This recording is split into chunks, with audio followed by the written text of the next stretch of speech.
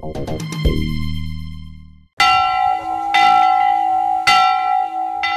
picturesque setting of Saint-Marie-de-la-Garde monastery in southwest France.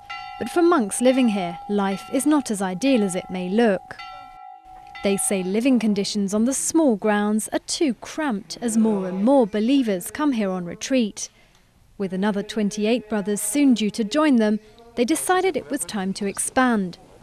The only problem, where to find €5 million for an extension. So the monks turned to a communications consultant. We suggested setting up a website because these days everyone is online. We wanted to create a site which would update browsers on how the construction work was going and tell the whole story.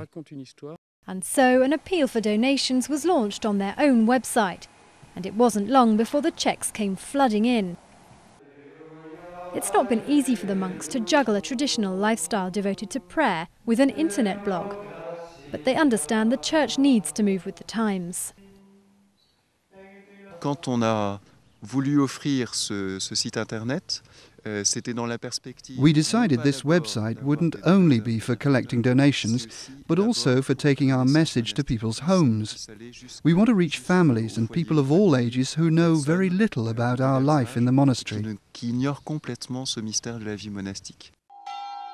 After all, God is said to move in mysterious ways, so why not over the internet?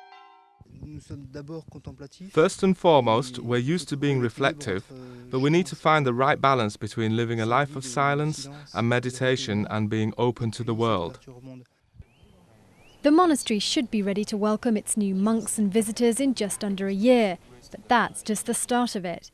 The monks have big plans for the site, hoping to also build a workshop, cloister and shop. Another 15 to 20 years of work, and no doubt surfing online to turn their plans into reality.